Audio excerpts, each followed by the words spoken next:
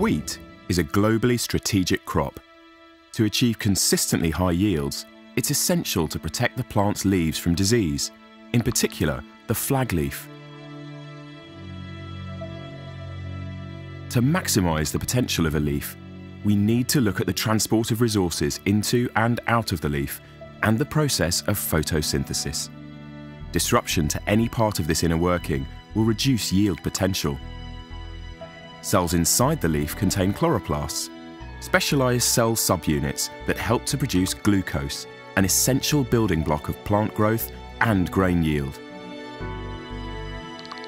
Ultimately, high yields rely on 4 key factors.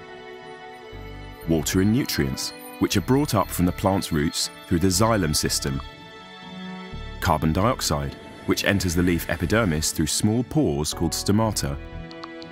Sunlight, which is converted inside the chloroplasts into chemical energy. And transport of sucrose away from the leaf via the phloem system to areas of active growth, including the developing ear of grains.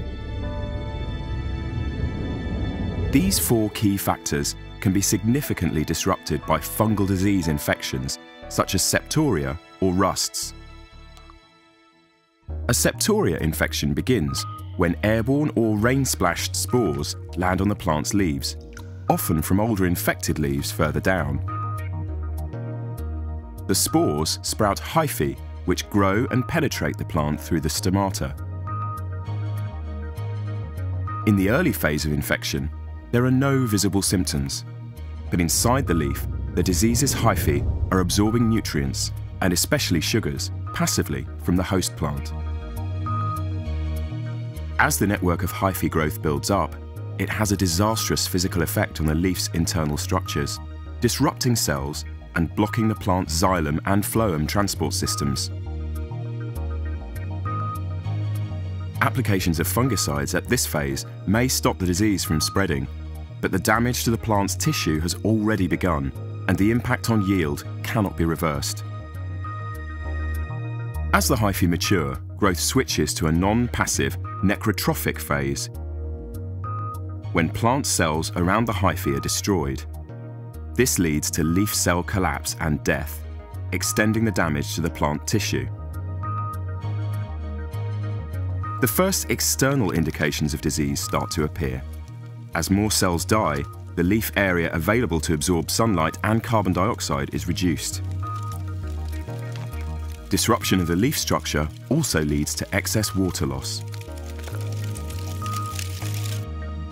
In the final stage of the septoria cycle, fruiting bodies full of spores are formed. These spores can become airborne, or most frequently splashed onto adjacent leaves and plants.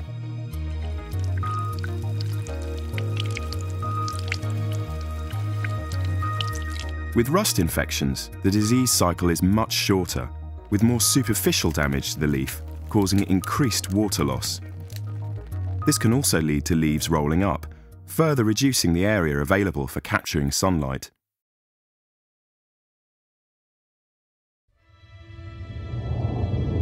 Protecting a healthy wheat crop from the devastating effects of septoria and rust infections is essential to maintaining high yield.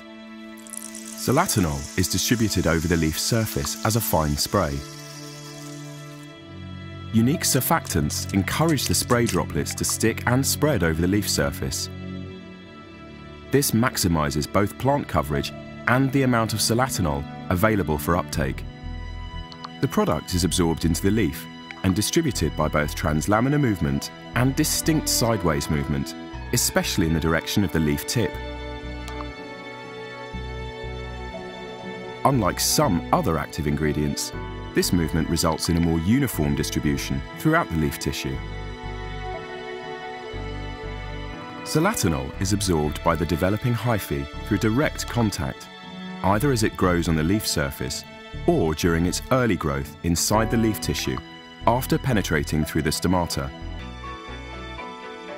Because of its distribution both on and inside the leaf, and due to its strong intrinsic activity, SOLATENOL is highly protectant, preventing infection at the initial stages of disease development in order to maximize leaf productivity. By preventing the disease developing before it can cause damage, the water and nutrients can flow freely into the leaves. Leaf tissue is protected, maintaining photosynthetic potential and preventing excessive water loss.